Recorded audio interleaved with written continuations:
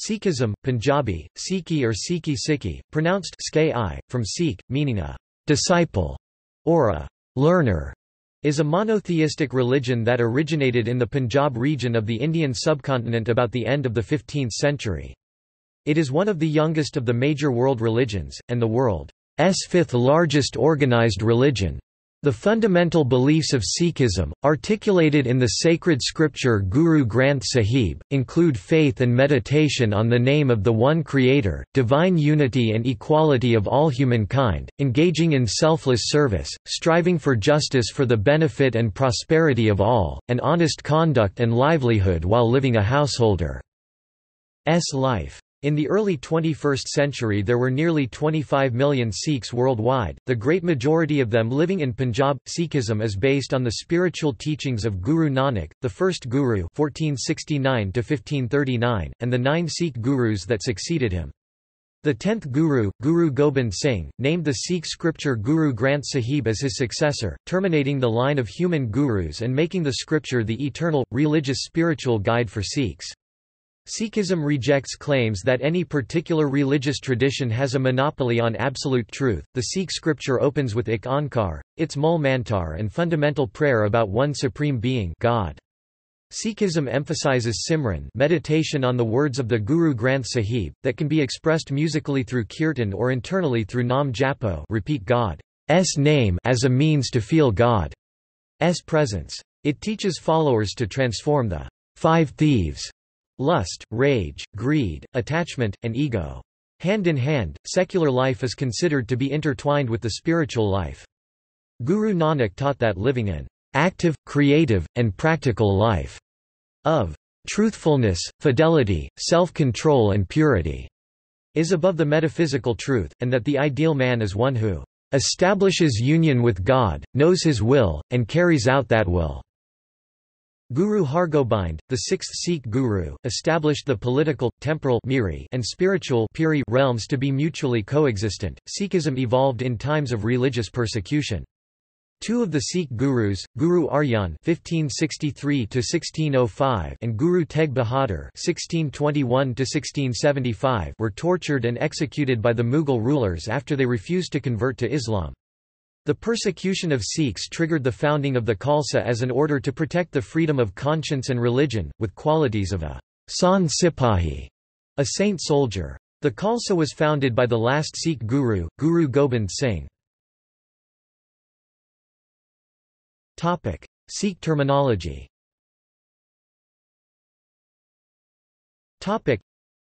The majority of Sikh scriptures were originally written in Gurmukhi alphabet, a script standardized by Guru Angad out of Landa scripts used in North India. Adherents of Sikhism are known as Sikhs, which means students or disciples of the Guru. The anglicized word, Sikhism, is derived from the Punjabi verb sikhi, with roots in sikhana to learn, and sikhi connotes the temporal path of learning. Philosophy and teachings. The basis of Sikhism lies in the teachings of Guru Nanak and his successors. Many sources call Sikhism a monotheistic religion, while others call it a monistic and panentheistic religion. According to Eleanor Nesbitt, English renderings of Sikhism as a monotheistic religion tend misleadingly to reinforce a Semitic understanding of monotheism, rather than Guru Nanak's mystical awareness of the one that is expressed through the many. However, what is not in doubt is the emphasis on one. In Sikhism, the concept of God is Waheguru, considered Nirankar, shapeless, Akal, timeless, and Alak Niranjan, invisible. The Sikh scripture begins with Ik Onkar, which refers to the formless one, and understood in the Sikh tradition as monotheistic unity of God. Sikhism is classified as an Indian religion along with Buddhism, Hinduism, and Jainism, given its geographical origin and its sharing some concepts with them. Sikh ethics emphasize the congruence between spiritual development and everyday moral conduct. Its founder Guru Nanak summarized this perspective with, "Truth is the highest virtue, but higher still is truthful living." Concept of life. God in Sikhism is known as Ik Onkar, the One Supreme Reality or the all-pervading Spirit, which is taken to mean God.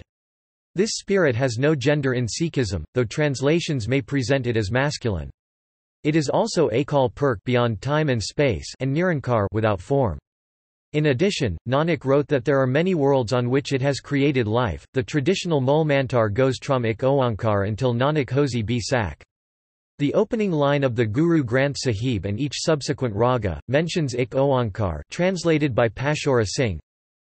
Sati Namu Karata Puraku Nirabau Niraviru Akala Marathi Ajuni Saba Gura Prasadi. Transliteration: Ikk Oankar Sat I Nam U Karata Purak U Nirabayu Niravar U Akal A Marat I Ajuni Sabhan Gur A Prasad I.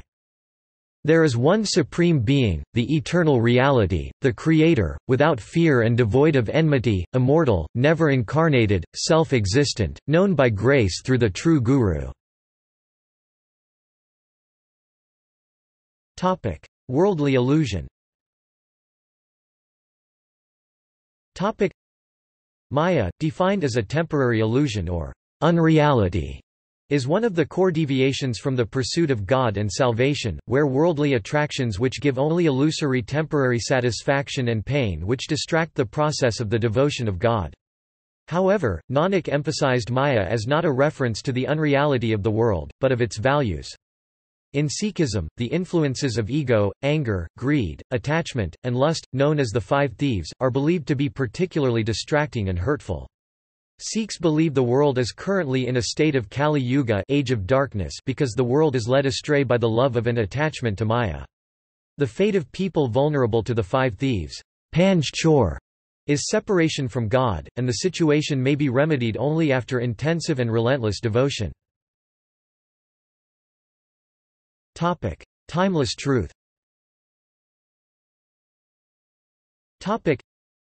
According to Guru Nanak, the supreme purpose of human life is to reconnect with Akal, the Timeless One. However, egotism is the biggest barrier in doing this. Using the Guru's teaching, remembrance of Nam, the divine word or the name of the Lord, leads to the end of egotism. Guru Nanak designated the word Guru, meaning teacher, to mean the voice of the Spirit, the source of knowledge and the guide to salvation. As Ik Onkar is universally immanent, Guru is indistinguishable from Akal and are one and the same.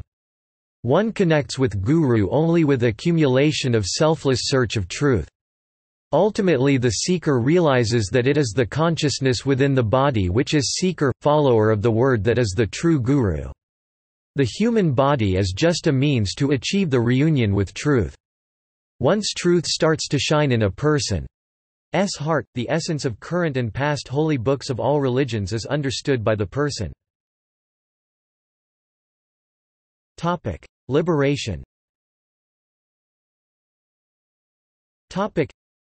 Guru Nanak's teachings are founded not on a final destination of heaven or hell but on a spiritual union with the Akal which results in salvation or Jivan Mukti, liberation whilst alive, a concept also found in Hinduism.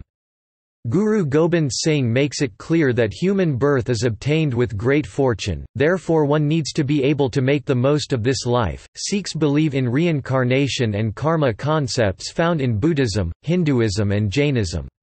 However, in Sikhism both karma and liberation is modified by the concept of God's grace. Nadar, Mahar, Kirpa, Karam etc.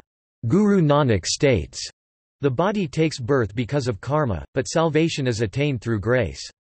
To get closer to God, Sikhs avoid the evils of Maya, keep the everlasting truth in mind, practice Shabad Kirtan, meditate on Nam, and serve humanity. Sikhs believe that being in the company of the satsang or sadh sangat is one of the key ways to achieve liberation from the cycles of reincarnation. Power and devotion, Shakti and Bhakti.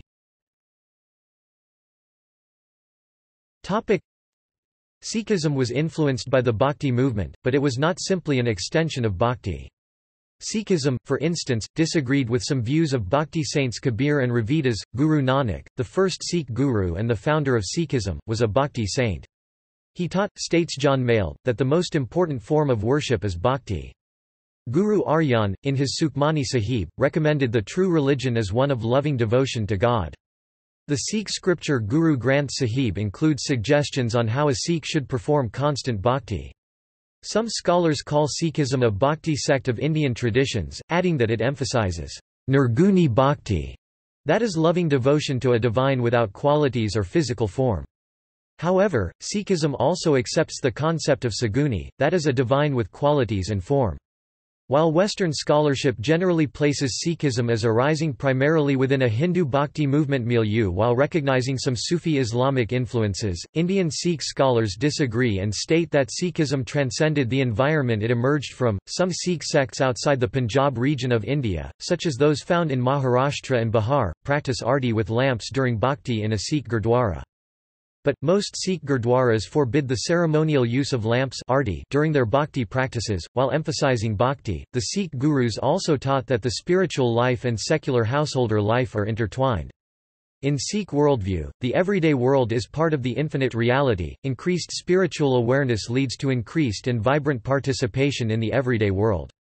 Guru Nanak, states Sonali Marwaha, described living an active, creative, and practical life of truthfulness, fidelity, self-control and purity, as being higher than the metaphysical truth. The sixth Sikh guru, Guru Hargobind, after Guru Arjan martyrdom and faced with oppression by the Islamic Mughal Empire, affirmed the philosophy that the political, temporal and spiritual realms are mutually coexistent. According to the ninth Sikh guru, Teg Bahadur, the ideal Sikh should have both Shakti, power that resides in the temporal, and Bhakti, spiritual meditative qualities.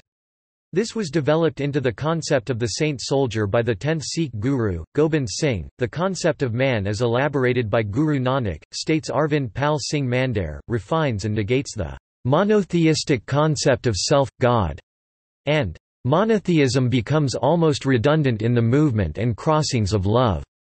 The goal of man, taught the Sikh gurus, is to end all dualities of self and other, I and not I. Attain the attendant balance of separation-fusion, self-other, action-inaction, attachment-detachment, in the course of daily life. Singing and music. Sikhs refer to the hymns of the Gurus as Gurbani, the Guru's word. Shabad Kirtan is the singing of Gurbani. The entire verses of Guru Granth Sahib are written in a form of poetry and rhyme to be recited in 31 ragas of the classical Indian music as specified. However, the exponents of these are rarely to be found amongst the Sikhs who are conversant with all the ragas in the Guru Granth Sahib. Guru Nanak started the Shabad Kirtan tradition and taught that listening to Kirtan is a powerful way to achieve tranquility while meditating. Singing of the glories of the Supreme Timeless One, God, with devotion is the most effective way to come in communion with the Supreme Timeless One. The three morning prayers for Sikhs consist of Japji Sahib, Yap Sahib and Tav Prasad Savay. Baptized Sikhs, Amritharis, rise early and meditate and then recite all the 5 banis of Nitname before breakfast. Remembrance of the divine name.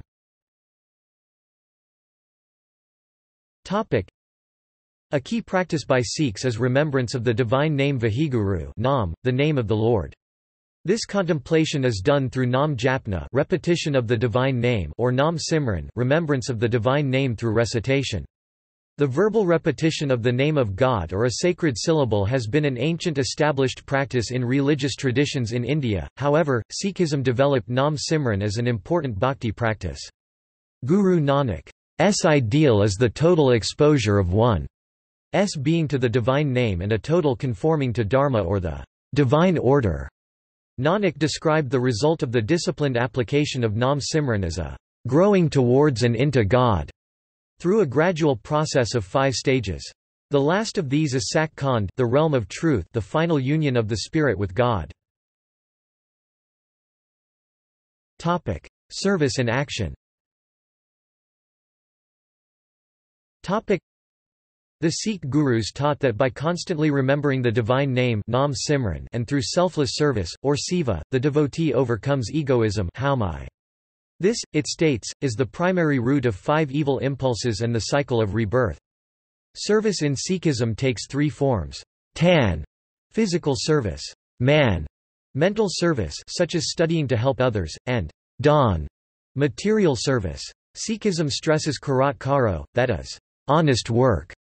Sikh teachings also stress the concept of sharing, or van chako, giving to the needy for the benefit of the community. Justice and equality.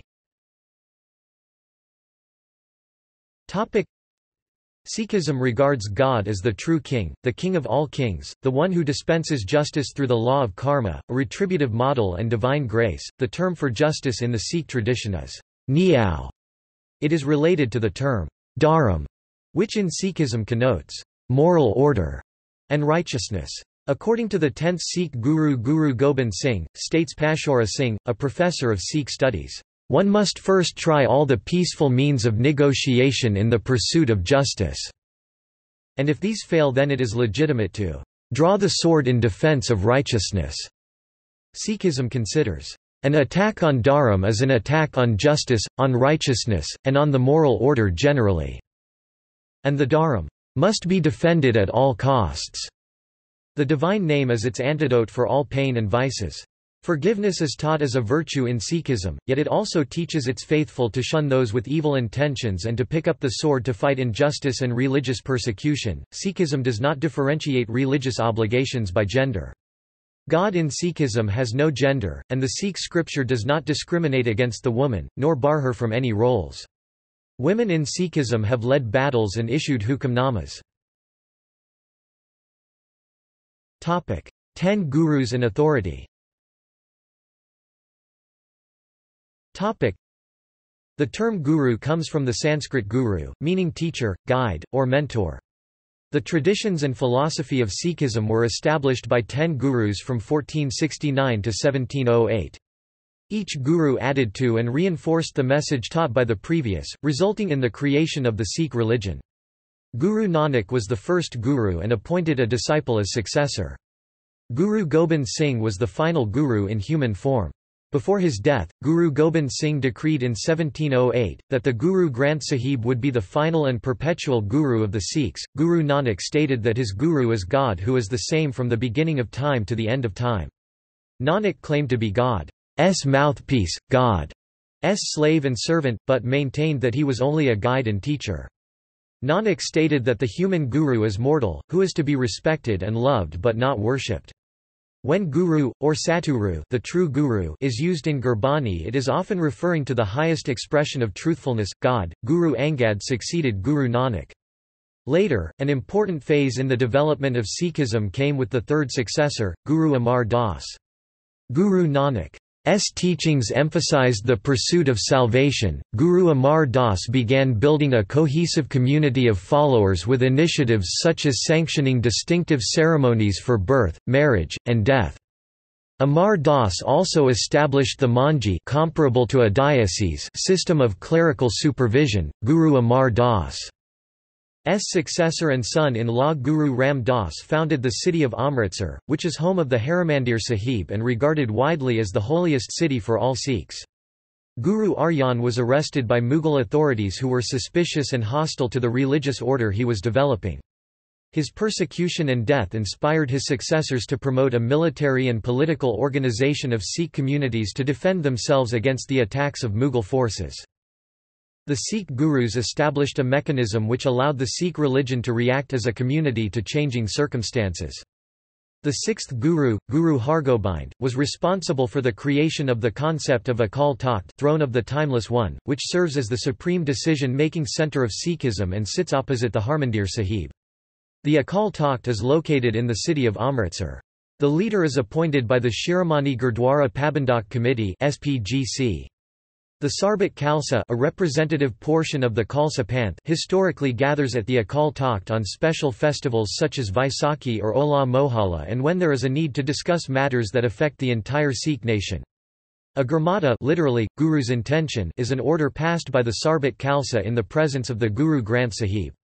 A Gurmata may only be passed on a subject that affects the fundamental principles of Sikh religion. It is binding upon all Sikhs. The term hukamnama, literally, edict or royal order, is often used interchangeably with the term Gurmata. However, a hukamnama formally refers to a hymn from the Guru Granth Sahib which is a given order to Sikhs. The word guru in Sikhism also refers to Akal Purkh, God, and God and Guru are often synonymous in Gurbani Sikh writings. Scripture.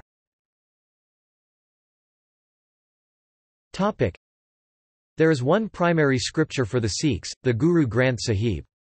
It is sometimes synonymously referred to as the Adi Granth. Chronologically, however, the Adi Granth, literally, the first volume, refers to the version of the scripture created by Guru Arjan in 1604. The Guru Granth Sahib is the final expanded version of the scripture compiled by Guru Gobind Singh. While the Guru Granth Sahib is an unquestioned scripture in Sikhism, another important religious text, the Dasam Granth, does not enjoy universal consensus, and is considered a secondary scripture by many Sikhs. Adi Granth. The Adi Granth was compiled primarily by Bhai Gurdas under the supervision of Guru Arjan between the years 1603 and 1604. It is written in the Gurmukhi script, which is a descendant of the Landa script used in the Punjab at that time. The Gurmukhi script was standardized by Guru Angad, the second guru of the Sikhs, for use in the Sikh scriptures and is thought to have been influenced by the Sarada and Devanagari scripts. An authoritative scripture was created to protect the integrity of hymns and teachings of the Sikh gurus, and 13 Hindu and 2 Muslim begats of the Bhakti movement Sant tradition in medieval India. The 13 Hindu begats whose teachings were entered into the text included Ramananda, Namdev, Pippa, Ravidas, Beni, Bikan, Dana, Jay Dev, Parmanand, Sadhana, Sain, Sir, Trilochan, while the 2 Muslim begats were Kabir and Sufi Saint Farid. Guru Granth Sahib. The Guru Granth Sahib is the holy scripture of the Sikhs, and regarded as the living guru. Compilation. The Guru Granth started as a volume of Guru Nanak's poetic compositions. Prior to his death, he passed on his volume to Guru Angad, Guru 1539–1551. The final version of the Guru Granth Sahib was compiled by Guru Gobind Singh in 1678. It consists of the original Adi Granth with the addition of Guru Tegh Bahadur's hymns. The predominant bulk of Guru Granth Sahib is compositions by 7 Sikh gurus, Guru Nanak, Guru Angad, Guru Amar Das, Guru Ram Das, Guru Arjan, Guru Tegh Bahadur and Guru Gobind Singh. It also contains the traditions and teachings of 13 Hindu Bhakti movement saints such as Ramananda, Namdev among others, and 2 Muslim saints namely Kabir and the Sufi Sheikh Farid. The text comprises 6,000 sabads line compositions, which are poetically rendered and set to rhythmic ancient North Indian classical music. The bulk of the scripture is classified into 31 ragas, with each Granth raga subdivided according to length and author. The hymns in the scripture are arranged primarily by the ragas in which they are read. Language and script. The main language used in the scripture is known as San Bhasa, a language related to both Punjabi and Hindi and used extensively across medieval northern India by proponents of popular devotional religion bhakti. The text is printed in Gurumukhi script, believed to have been developed by Guru Angad, but it shares the Indo-European roots found in numerous regional languages of India. Teachings. The vision in the Guru Granth Sahib, states Torkil Breck, is a society based on divine justice without oppression of any kind. The Granth begins with the Mul Mantra, an iconic verse which received Guru Nanak directly from Akal Purkh, God. The traditional Mul Mantar goes from Ik Oankar until Nanak Hosi Bi Sak. Punjabi. Sati Namu Karata Puraku Nirabau Niraviru Akala Marathi Ajuni Seba Gura Prasadi ISO 15919 Transliteration, Ika Oankara Sati Namu Karata Puraku Nirabayu Niraviru Akala Marathi Ajuni Sabhan Gura Prasadi. Simplified transliteration, Ik Oankar Sat Nam Karta Purk Nirbau Nirvara Akal Marat Ajuni Sabhan Gur Prasad. Translation: One God exists, truth by name, creative power, without fear, without enmity, timeless form, unborn, self-existent, by the Guru's grace. As Guru. The 10th Guru, Guru Gobind Singh, named the Sikh scripture Guru Granth Sahib as his successor, terminating the line of human gurus and making the scripture the literal embodiment of the eternal, impersonal Guru, where God's, Guru's word serves as the spiritual guide for Sikhs. Punjabi Sab Sikhana ko hukam hai Guru manaya gratha. Transliteration, Sab Sikhan ko hukam hai Guru manyo Granth. English, all Sikhs are commanded to take the Granth as Guru. The Guru Granth Sahib is installed in Sikh Gurdwara temple. Many Sikhs bow or prostrate before it on entering the temple. The Guru Granth Sahib is installed every morning and put to bed at night in many Gurdwaras. The Granth is revered as eternal Gurbani and the spiritual authority. The copies of the Guru Granth Sahib are not regarded as material objects, but as living subjects which are alive. According to Mervold, the Sikh scripture is treated with respect like a living person, in a manner similar to the Gospel in early Christian worship. Old copies of the Sikh scripture are not thrown away, rather funerary services are performed. In India, the Guru Granth Sahib is even officially recognized by the Supreme Court of India as a judicial person which can receive donations and own land. Yet, some Sikhs also warn that, without true comprehension of the text, veneration for the text can lead to bibliolatry, with the concrete form of the teachings becoming the object of worship instead of the teachings themselves. Relation to Hinduism and Islam. The Sikh scriptures use Hindu terminology, with references to the Vedas, and the names of gods and goddesses in Hindu bhakti movement traditions, such as Vishnu, Shiva, Brahma, Parvati, Lakshmi, Saraswati, Rama, Krishna, but not to worship. It also refers to the spiritual concepts in Hinduism, Ishvara, Bhagavan, Brahman, and the concept of God in Islam, Allah, to assert that these are just alternate names for the Almighty One. While the Guru Granth Sahib acknowledges the Vedas, Puranas and Quran, it does not imply a syncretic bridge between Hinduism and Islam, but emphasizes focusing on nitname banis like Japu, repeating mantra of the divine name of God, Vaheguru, instead of Muslim practices such as circumcision or praying on a carpet, or Hindu rituals such as wearing thread or praying in a river. Dasam Granth. The Dasam Granth is a scripture of Sikhs which contains texts attributed to the Guru Gobind Singh. The Dasam Granth is important to a great number of Sikhs, however it does not have the same authority as the Guru Granth Sahib. Some compositions of the Dasam Granth like Jap Sahib, Amrit Savay, and Benti Chaupai are part of the daily prayers nitname for Sikhs. The Dasam Granth is largely versions of Hindu mythology from the Puranas, secular stories from a variety of sources called Charitropakyan, tales to protect careless men from perils of lust. 5 versions of Dasam Granth exist, and the authenticity of the Dasam Granth is amongst the most debated topics within Sikhism. The text played a significant role in Sikh history, but in modern times parts of the text have seen antipathy and discussion among Sikhs. Janamsakhis. The Janamsakhis, literally birth stories, are writings which profess to be biographies of Nanak. Although not scripture in the strictest sense, they provide a hagiographic look at Nanak's life and the early start of Sikhism. There are several, often contradictory and sometimes unreliable, Janamsakhis, and they are not held in the same regard as other sources of scriptural knowledge. Observances.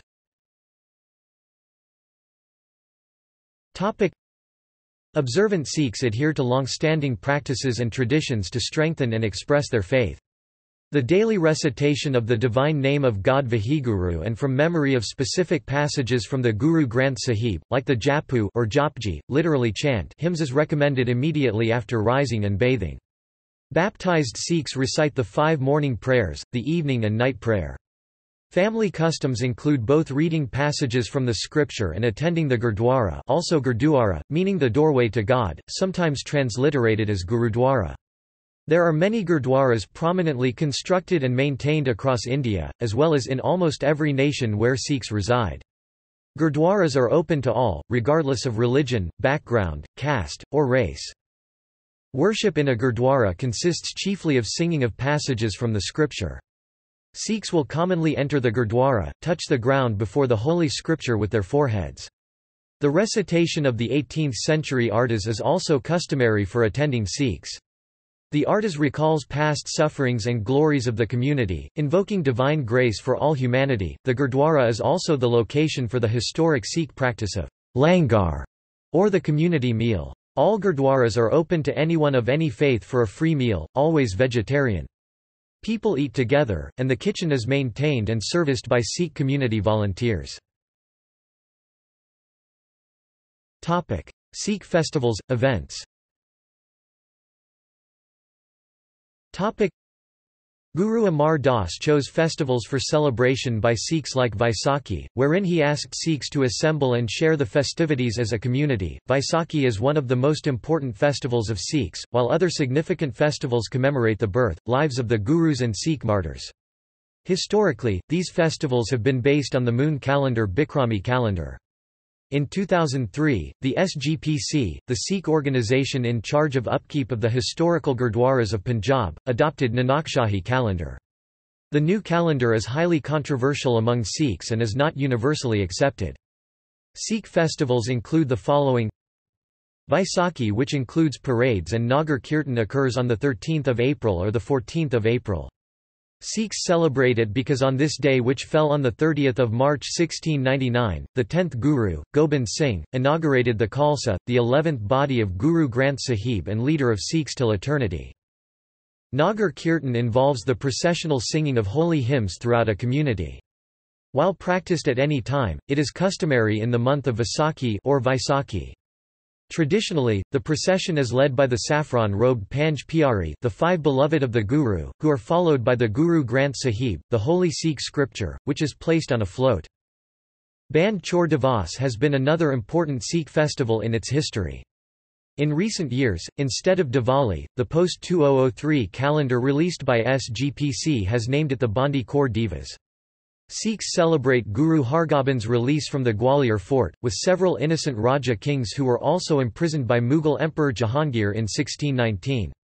This day continues to be commemorated on the same day of Hindu festival of Diwali, with lights, fireworks and festivities. Hola Mohalla is a tradition started by Guru Gobind Singh. It starts the day after Sikhs celebrate Holi, sometimes referred to as Hola. Guru Gobind Singh modified Holi with a 3-day Hola Mohalla extension festival of martial arts. The extension started the day after the Holi festival in Anandpur Sahib, where Sikh soldiers would train in mock battles, compete in horsemanship, athletics, archery and military exercises. Gurpurbs are celebrations or commemorations based on the lives of the Sikh Gurus. They tend to be either birthdays or celebrations of Sikh martyrdom. All 10 Gurus have Gurpurbs on the Nanakshahi calendar, but it is Guru Nanak and Guru Gobind Singh who have a Gurpurb that is widely celebrated in Gurdwaras and Sikh homes. The martyrdoms are also known as a Shahidi Gurpurbs, which mark the martyrdom anniversary of Guru Arjan and Guru Tegh Bahadur. Ceremonies and customs. Khalsa Sikhs have also supported and helped develop major pilgrimage traditions to sacred sites such as Harmandir Sahib, Anandpur Sahib, Fatehgarh Sahib, Patna Sahib, Hazur Nanded Sahib, Hemkund Sahib and others. Sikh pilgrims and Sikhs of other sects customarily consider these as holy and a part of their tirath. The Hola Mohalla around the festival of Holi, for example, is a ceremonial and customary gathering every year in Anandpur Sahib attracting over 100,000 Sikhs. Major Sikh temples feature a sarovar where some Sikhs take a customary dip. Some take home the sacred water of the tank particularly for Sikh friends and relatives, believing that the waters of such sacred sites have restorative powers and the ability to purify one's karma. Upon a child's birth, the Guru Granth Sahib is opened at a random point and the child is named using the first letter on the top left-hand corner of the left page. All boys are given the last name Singh, and all girls are given the last name Kaur. This was once a title which was conferred on an individual upon joining the Khalsa. The Sikh marriage ritual includes the Anand Karaj ceremony. The marriage ceremony is performed in front of the Guru Granth Sahib by a baptized Khalsa, Granthi of the Gurdwara.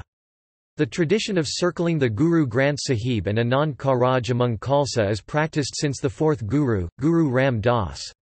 Its official recognition and adoption came in 1909, during the Singh Sabha movement. Upon death, the body of a Sikh is usually cremated.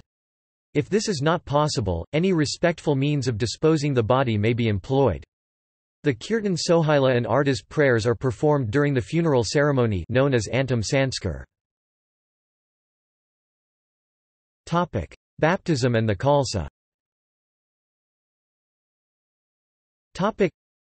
Khalsa, meaning sovereign, is the collective name given by Guru Gobind Singh to those Sikhs who have been initiated by taking part in a ceremony called Amrit Sankar, nectar ceremony. During this ceremony, sweetened water is stirred with a double-edged sword while liturgical prayers are sung. It is offered to the initiating Sikh, who ritually drinks it.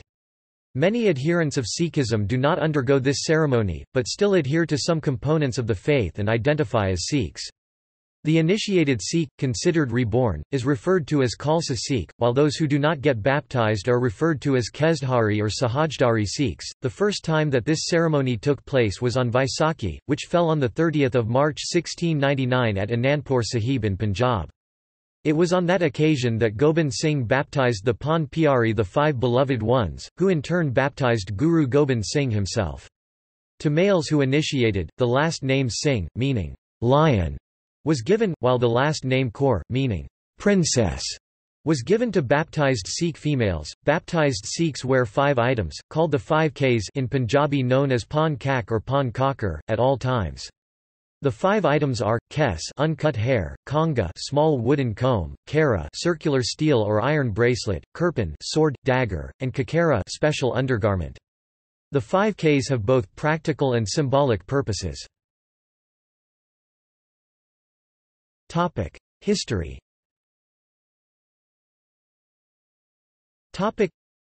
Guru Nanak (1469–1539), the founder of Sikhism, was born in the village of Rai Boi di Talwandi, now called Nankana Sahib in present-day Pakistan. His parents were Khatri Hindus. According to the hagiography Puritan Janamsakhi composed more than 2 centuries after his death and probably based on oral tradition, Nanak as a boy was fascinated by religion and spiritual matters, spending time with wandering ascetics and holy men. His friend was Mardana, a Muslim. Together they would sing devotional songs all night in front of the public, and bathe in the river in the morning. One day, at the usual bath, Nanak went missing and his family feared he had drowned. 3 days later he returned home, and declared, "There is no Hindu, there is no Muslim. Na koi Hindu na koi Musalman." Thereafter, Nanak started preaching his ideas that form the tenets of Sikhism. In 1526, Guru Nanak at age 50, started a small commune in Kartarpur and his disciples came to be known as Sikhs. Although the exact account of his itinerary is disputed, hagiographic accounts state he made 5 major journeys, spanning thousands of miles, the first tour being east towards Bengal and Assam, the second south towards Andhra and Tamil Nadu, the third north to Kashmir, Ladakh, and Mount Sumeru in Tibet, and the fourth to Baghdad. In his last and final tour, he returned to the banks of the Ravi River to end his days. There are 2 competing theories on Guru Nanak's teachings.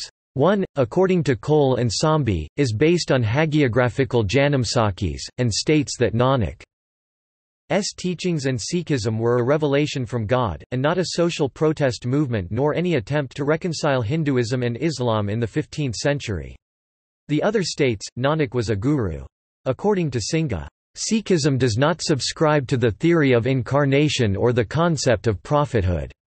But it has a pivotal concept of guru.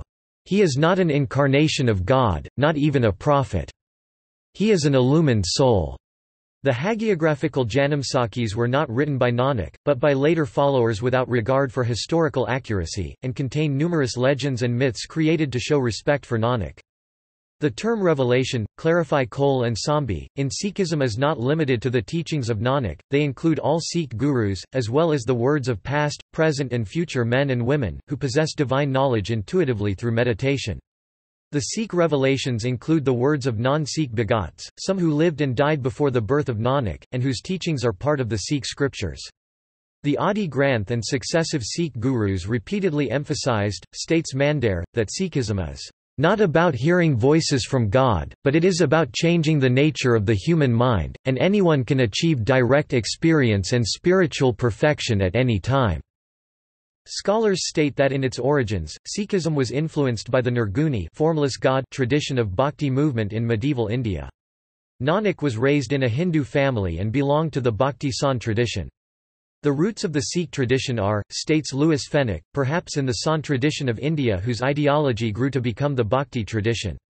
Furthermore, adds Fenwick, Indic mythology permeates the Sikh sacred canon, the Guru Granth Sahib and the secondary canon, the Dasam Granth, and adds delicate nuance and substance to the sacred symbolic universe of the Sikhs of today and of their past ancestors.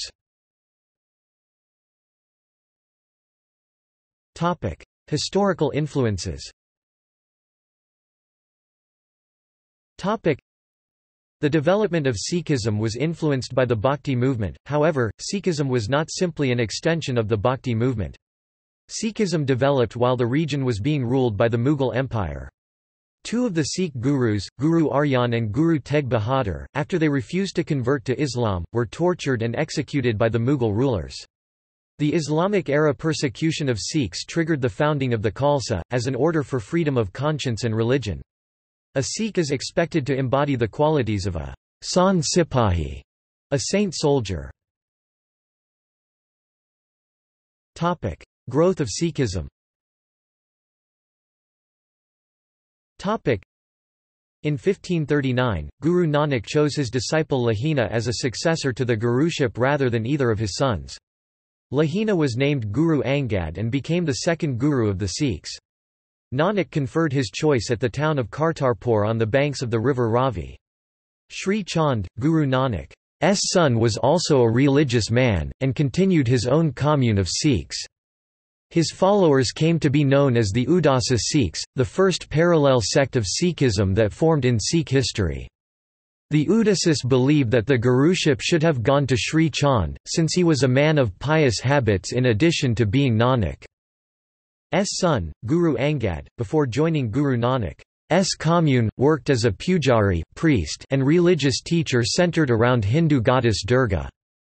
On Nanak's advice, Guru Angad moved from Kartarpur to Kadur, where his wife Kivi and children were living, until he was able to bridge the divide between his followers and the Udasis. Guru Angad continued the work started by Guru Nanak and is widely credited for standardizing the Gurmukhi script as used in the sacred scripture of the Sikhs. Guru Amar Das became the third Sikh guru in 1552 at the age of 73. He adhered to the Vaishnavism tradition of Hinduism for much of his life, before joining the commune of Guru Angad. Goindwal became an important centre for Sikhism during the guruship of Guru Amar Das. He was a reformer, and discouraged veiling of women's faces, a Muslim custom, as well as sati, a Hindu custom. He encouraged the Kshatriya people to fight in order to protect people and for the sake of justice, stating this as dharma. Guru Amar Das started the tradition of appointing manji, zones of religious administration with an appointed chief called Sangeshas, introduced the Dasvand, the 10th of income system of revenue collection in the name of Guru and as pooled community religious resource, and the famed Langar tradition of Sikhism where anyone, without discrimination of any kind, could get a free meal in a communal seating.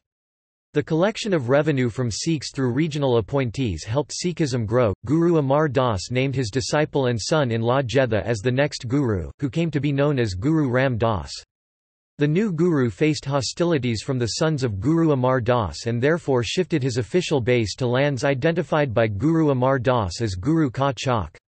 He moved his commune of Sikhs there and the place then was called Ramdaspur, after him. This city grew and later became Amritsar, the holiest city of Sikhism. Guru Ram Das expanded the Manji organization for clerical appointments in Sikh temples, and for revenue collections to theologically and economically support the Sikh movement. In 1581, Guru Arjan, youngest son of Guru Ram Das, became the fifth guru of the Sikhs. The choice of successor, as throughout most of the history of Sikh guru successions, led to disputes and internal divisions among the Sikhs.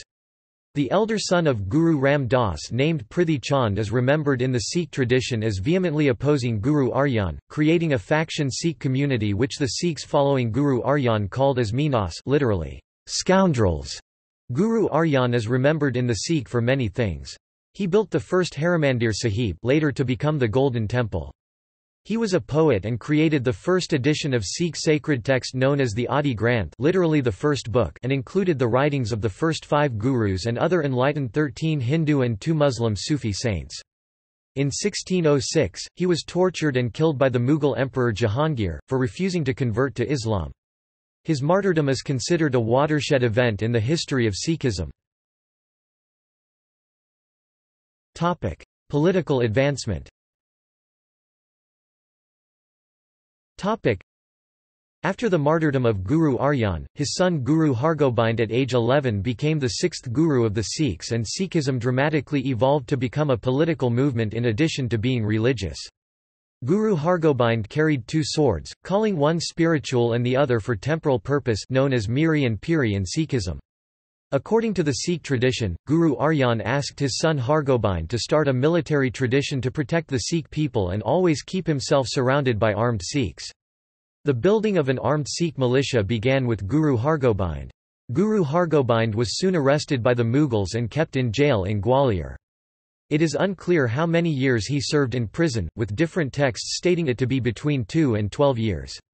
He married 3 women, built a fort to defend Ramdaspur and created a formal court called Akal Takht, now the highest Khalsa Sikh religious authority. In 1644, Guru Hargobind named his grandson Har Rai as the guru.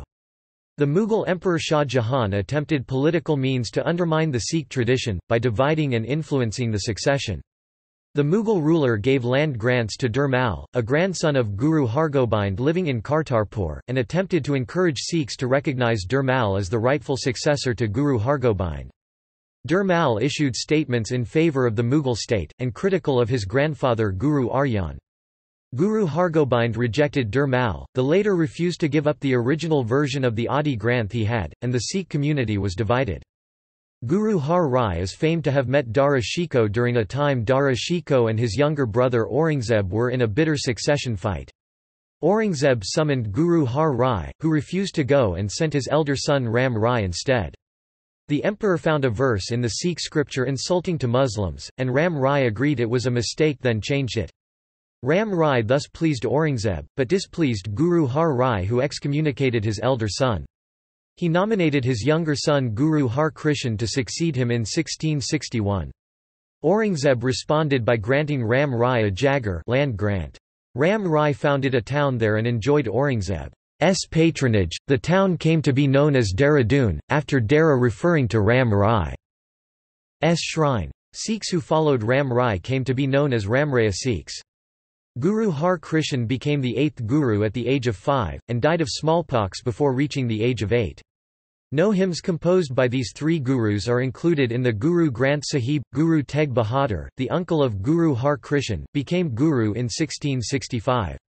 Tegh Bahadur resisted the forced conversions of Kashmiri Pandits and non-Muslims to Islam, and was publicly beheaded in 1675 on the orders of Mughal Emperor Aurangzeb in Delhi for refusing to convert to Islam. His beheading traumatized the Sikhs. His body was cremated in Delhi, the head was carried secretively by Sikhs and cremated in Anandpur. He was succeeded by his son, Gobind Rai, who militarized his followers by creating the Khalsa in 1699, and baptizing the Pan Pyari. From then on, he was known as Guru Gobind Singh, and Sikh identity was redefined into a political force resisting religious persecution. Sikh Confederacy and the rise of the Khalsa. Guru Gobind Singh inaugurated the Khalsa, the collective body of all initiated Sikhs, as the Sikh temporal authority in the year 1699. It created a community that combines its spiritual purpose and goals with political and military duties. Shortly before his death, Guru Gobind Singh proclaimed the Guru Granth Sahib, the Sikh holy scripture, to be the ultimate spiritual authority for the Sikhs. The Sikh Khalsa's rise to power began in the 17th century during a time of growing militancy against Mughal rule. The creation of a Sikh empire began when Guru Gobind Singh sent a Sikh general, Banda Singh Bahadur, to fight the Mughal rulers of India and those who had committed atrocities against Pir Buddhu Shah. Banda Singh advanced his army towards the main Muslim Mughal city of Sirhind and, following the instructions of the Guru, punished all the culprits.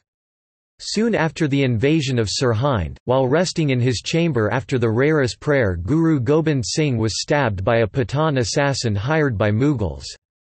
Gobind Singh killed the attacker with his sword. Though a European surgeon stitched the Guru's wound, the wound reopened as the Guru tugged at a hard strong bow after a few days, causing profuse bleeding that led to Gobind Singh's death. After the Guru's death, Baba Banda Singh Bahadur became the commander-in-chief of the Khalsa. He organized the civilian rebellion and abolished or halted the zamindari system in time he was active and gave the farmers proprietorship of their own land. Banda Singh was executed by the Emperor Farrukh Siyar after refusing the offer of a pardon if he converted to Islam. The confederacy of Sikh warrior bands known as Misls emerged, but these fought between themselves. Ranjit Singh achieved a series of military victories and created a Sikh empire in 1799. The Sikh empire had its capital in Lahore, spread over almost 200,000 square miles (520,000 square kilometers), comprising what is now northwestern Indian subcontinent. The Sikh empire entered into a treaty with the colonial British powers, with each side recognizing Sutlej River as the line of control and agreeing not to invade the other side. Ranjit Singh's most lasting legacy was the restoration and expansion of the Harmandir Sahib, most revered Gurudwara of the Sikhs, with marble and gold, from which the popular name of the Golden Temple is derived. After the death of Ranjit Singh in 1839, the Sikh empire fell into disorder. Ranjit Singh had failed to establish a lasting structure for Sikh government or stable succession, and the Sikh empire rapidly declined after his death. Factions divided the Sikhs, and led to Anglo-Sikh wars. The British easily defeated the confused and demoralised Khalsa forces, then disbanded them into destitution. The youngest son of Ranjit Singh named Duleep Singh ultimately succeeded, but he was arrested and exiled after the defeat of Sikh Khalsa. Singh Sabha movement. The last Maharaja of the Sikh Empire Duleep Singh converted to Christianity in 1853, a controversial but influential event in Sikh history. Along with his conversion, and after Sikh Empire had been dissolved and the region made a part of the colonial British Empire, proselytizing activities of Christians, Brahmo Samajis, Arya Samaj, Muslim Anjuman-i-Islamiyya and Ahmadiyya sought to convert the Sikhs in northwestern Indian subcontinent into their respective faiths. These developments launched the Singh Sabha movement. Sikhs sought to revive Sikhism in late 19th century. Its first meeting was in the Golden Temple, Amritsar in 1873, and it was largely launched by the Sanatan Sikhs, Jnanis, priests, and Granthis. Shortly thereafter, Nihang Sikhs began influencing the movement, followed by a sustained campaign by Tat Khalsa. The movement became a struggle between Sanatan Sikhs and Tat Khalsa in defining and interpreting Sikhism. Sanatan Sikhs led by Khem Singh Bedi, who claimed to be a direct descendant of Guru Nanak, Avtar Singh Vahiria and others supported a more inclusive approach which considered Sikhism as a reformed tradition of Hinduism, while Tat Khalsa campaigned for an exclusive approach to the Sikh identity, disagreeing with Sanatan Sikhs and seeking to modernize Sikhism. The Sikh Sabha movement expanded in North and Northwest Indian subcontinent, leading to about 100 Singh Sabhas. By the early decades of the 20th century, the influence of Tat Khalsa increased in interpreting the nature of Sikhism and their control over the Sikh Gurdwaras. Tat Khalsa introduced new practices such as the wedding ceremony in 1909 that centered around the Sikh scripture replacing the earlier Yagna fire, after removing the historic idols and the images of Sikh gurus from the Golden Temple in 1905. They undertook a sustained campaign to redefine how Sikh Gurdwaras looked and ran, as well as reinterpreted the Sikh scriptures to purify the Sikh identity. According to Oberoi, the Singh Sabha movement had a lasting impact on Sikhism by eradicating all forms of religious diversity within Sikhism, and establishing uniform norms of religious orthodoxy and orthopraxy. Partition. Sikhs participated and contributed to the decades-long Indian independence movement from the colonial rule in the first half of the 20th century. Ultimately, when the British Empire recognised independent India, the land was partitioned into Hindu-majority India and Muslim-majority Pakistan, East and West, in 1947. This event, states Banga, was a watershed event in Sikh history. The Sikhs had historically lived in northwestern region of Indian subcontinent on both sides of the partition line, Radcliffe Line. According to Banga and other scholars, the Sikhs had strongly opposed the Muslim League demands and saw it as perpetuation of Muslim domination and anti-Sikh policies in what just 100 years before was a part of the Sikh Empire. During the discussions with the colonial authorities, Tara Singh emerged as an important leader who campaigned to prevent the partition and for the recognition of Sikhs as the third community. In 1940, a few Sikhs such as the victims of Komagata Maru in Canada proposed the idea of Khalistan as a buffer state between Pakistan and India. These leaders, however, were largely ignored. Many other Sikh leaders supported the partition along religious and demographic lines. When partition was announced, the newly created line divided the Sikh population into two halves. The Sikhs suffered organised violence and riots against them in West Pakistan, and Sikhs moved en masse to the Indian side, leaving behind their property and the sacred places of Sikhism. This reprisals on Sikhs were not one-sided, because as Sikhs entered the Indian side, the Muslims in East Punjab experienced reprisals and they moved to West Pakistan. Before the partition, Sikhs constituted about 15% of the population in West Punjab that became a part of Pakistan, the majority being Muslims 55%. The Sikhs were the economic elite and wealthiest in West Punjab, with them having the largest representation in West Punjab's aristocracy, nearly 700 gurdwaras and 400 educational institutions that served the interests of the Sikhs. Prior to the partition, there were a series of disputes between the majority Muslims and minority Sikhs, such as on the matters of Jhatka versus halal meat, the disputed ownership of Gurdwara Sahidganj in Lahore, which Muslims sought as a mosque and Sikhs as a Gurdwara, and the insistence of the provincial Muslim government in switching from Indian Gurmukhi script to Arabic Persian Nastaliq script in schools. During and after the Simla Conference in June 1945, headed by Lord Wavell, the Sikh leaders initially expressed their desire to be recognized as the third party, but ultimately relegated their demands and sought a united India where Sikhs, Hindus and Muslims would live together, under a Swiss-style constitution. The Muslim League rejected this approach, demanding that entire Punjab should be granted to Pakistan.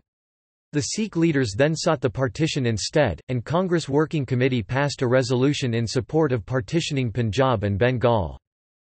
Between March and August 1947, a series of riots, arson, plunder of Sikh property, assassination of Sikh leaders, and killings in Jhelum districts, Rawalpindi, Attock and other places made Tara Singh call the situation in Punjab as civil war, while Lord Mountbatten stated, "Civil war preparations were going on." The riots had triggered the early waves of migration in April, with some 20,000 people leaving northwest Punjab and moving to Patiala. In Rawalpindi, 40,000 people became homeless. The Sikh leaders made desperate petitions, but all religious communities were suffering in the political turmoil. Sikhs, states Banga, were only 4 million out of a total of 28 million in Punjab, and 6 million out of nearly 400 million in India. They did not constitute the majority, not even in a single district. When the partition line was formally announced in August 1947, the violence was unprecedented, with Sikhs being one of the most affected religious community both in terms of deaths, as well as property loss, injury, trauma and disruption. Sikhs and Muslims were both victims and perpetrators of retaliatory violence against each other. Estimates range between 200,000 and 2 million deaths of Sikhs, Hindus and Muslims. There were numerous rapes of and mass suicides by Sikh women, they being taken captives, their rescues and above all a mass exodus of Sikhs from newly created Pakistan into newly created India. The partition created the largest foot convoy of refugees recorded in human history, stretching over 100 km long, states Banga, with nearly 300,000 people consisting of mostly distraught, suffering, injured and angry Sikhs. Sikh and Hindu refugees from Pakistan flooded into India, Muslim refugees from India flooded into Pakistan, each into their new homeland. Khalistan. The early 1980s witnessed some Sikh groups seeking an independent nation named Khalistan carved out from India and Pakistan. The Golden Temple and Akal Takht were occupied by various militant groups in 1982. These included the Dharam Yudh Morcha led by Jarnail Singh Bhindranwale, the Babur Khalsa, the AISSF and the National Council of Khalistan. Between 1982 and 1983, there were Anandpur Resolution demand-related terrorist attacks against civilians in parts of India. By late 1983, the Bhindranwale-led group had begun to build bunkers and observations posts in and around the Golden Temple, with militants involved in weapons training.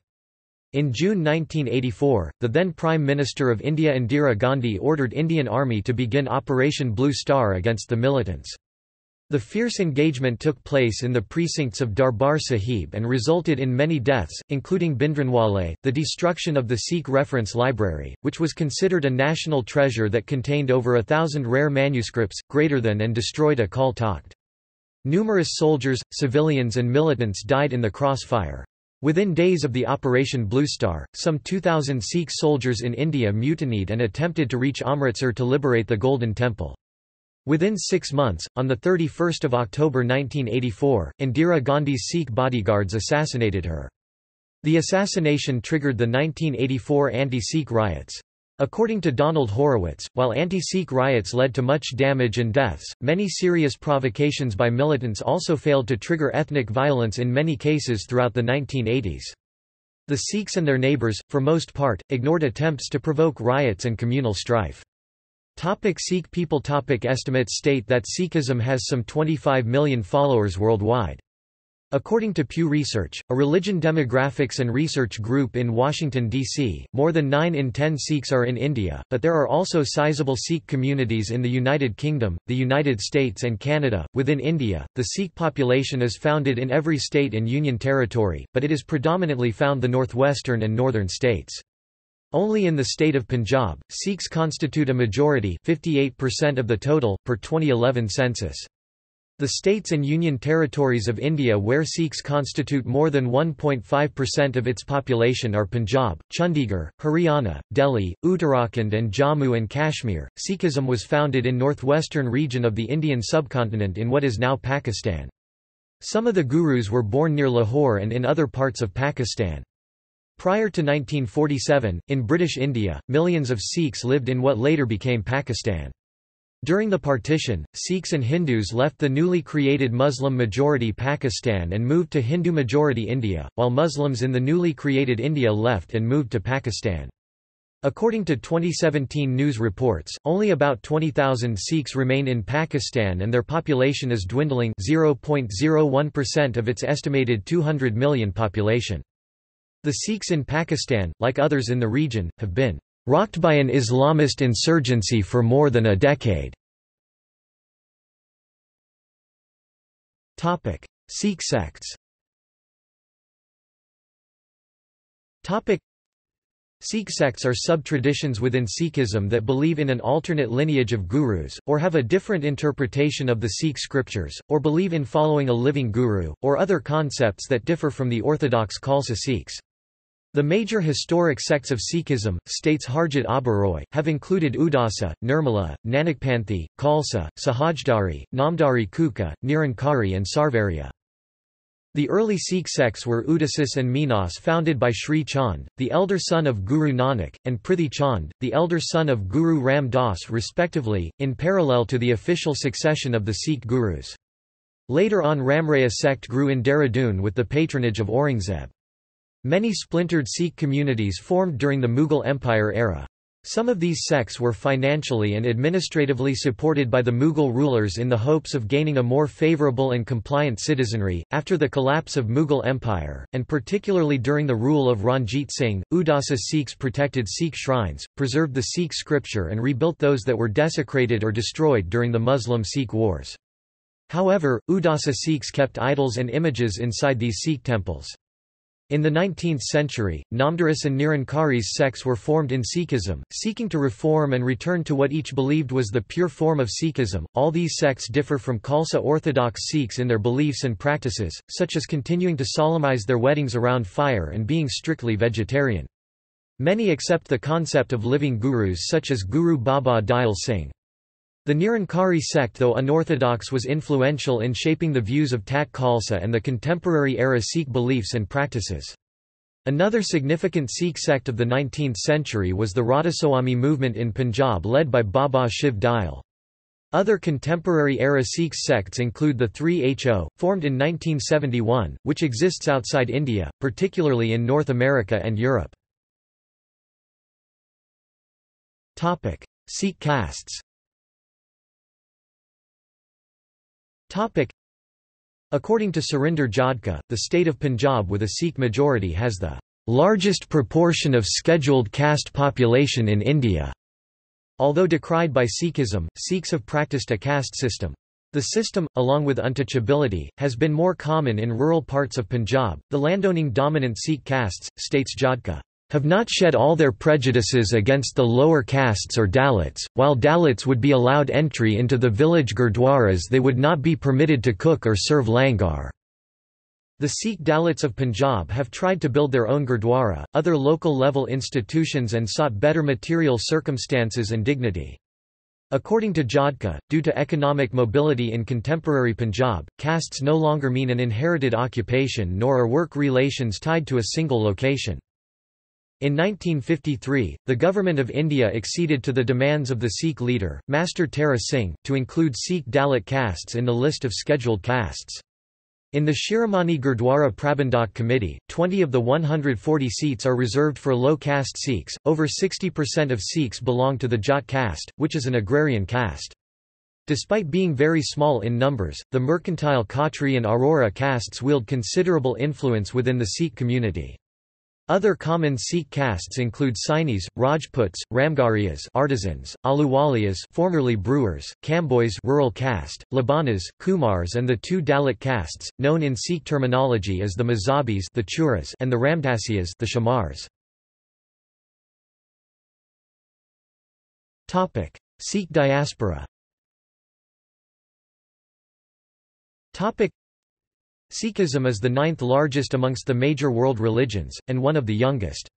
Worldwide, there are 25.8 million Sikhs, which makes up 0.39% of the world's population. Approximately 75% of Sikhs live in Punjab, where they constitute over 50% of the state's population. Large communities of Sikhs migrate to the neighbouring states such as Indian state of Haryana, which is home to the second largest Sikh population in India with 1.1 million Sikhs as per 2001 census, and large immigrant communities of Sikhs can be found across India. However, Sikhs only comprise about 2% of the Indian population. Sikh migration to Canada began in the 19th century and led to the creation of significant Sikh communities, predominantly in South Vancouver, British Columbia, Surrey, British Columbia, and Brampton, Ontario. Today temples, newspapers, radio stations, and markets cater to these large, multi-generational Indo-Canadian groups. Sikh festivals such as Vaisakhi and Bandi Kaur are celebrated in those Canadian cities by the largest groups of followers in the world outside the Punjab. Sikhs also migrated to East Africa, West Africa, the Middle East, Southeast Asia, United Kingdom as well as United States and Australia. These communities developed as Sikhs migrated out of Punjab to fill in gaps in imperial labour markets. In the early 20th century, a significant community began to take shape on the west coast of the United States. Smaller populations of Sikhs are found within many countries in Western Europe, Mauritius, Malaysia, Philippines, Fiji, Nepal, China, Pakistan, Afghanistan, Iraq, Singapore, United States, and many other countries.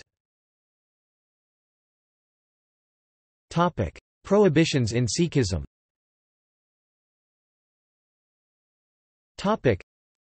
Some major prohibitions include cutting hair. Cutting hair is forbidden in Sikhism for those who have taken the Amrit initiation ceremony. These Amritdhari or Khalsa Sikhs are required to keep unshorn hair. Intoxication, consumption of alcohol, non-medicinal drugs, tobacco, and other intoxicants is forbidden in Sikhism according to the Sikh Rahit Maryada. A Khalsa Amritdhari Sikh who consumes any intoxicant is considered petit lapsed, and may be readmitted into Khalsa only if rebaptized. In contrast, Nihangs of Sikh tradition who protect Sikh shrines wearing visible and ready weaponry along with their notable blue turbans, practice meditation with the aid of cannabis. Sahidari Sikhs, in practice however, socially consume some alcohol. The prohibition on smoking is practiced almost universally by all Sikhs. Priestly class. Sikhism does not have priests, but does have liturgical service which employs people for a salary to sing hymns kirtan, officiate an ardas puja or marriage, and perform services at a gurdwara. Any Sikh can become a Granthi to look after the Guru Granth Sahib, and any Sikh is free to read from the Guru Granth Sahib. Eating meat. Both initiated and uninitiated Sikhs are strictly prohibited from eating meat from animals slaughtered by halal method, known as kutha meat, where the animal is killed by pronouncing name of Allah and then exsanguination via throat cutting. According to Eleanor Nesbitt, on the general issue of vegetarianism versus non-vegetarianism, there is no definitive instruction in the Sikh code. In an Adi Granth verse, Guru Nanak responds to Hindu Brahmins who teach that it is polluting to eat meat by saying that as human beings, we are part of the chain of life, and even plants are living organisms.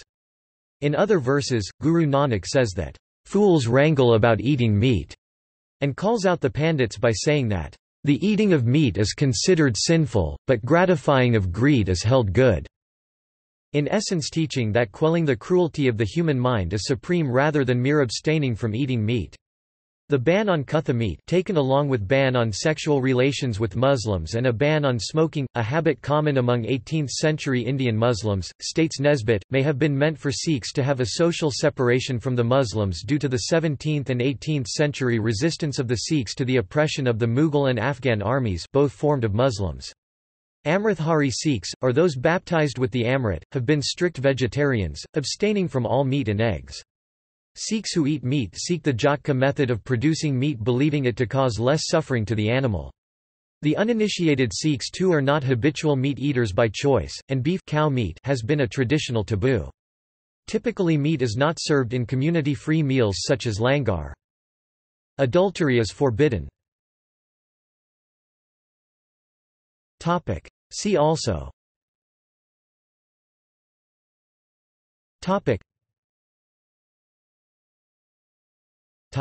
Notes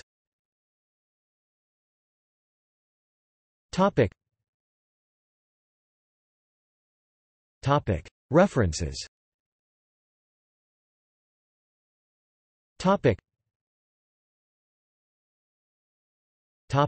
Further reading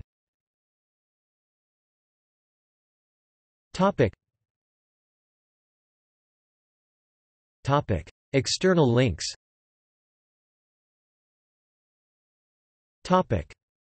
Sikhism. Encyclopædia Britannica Online.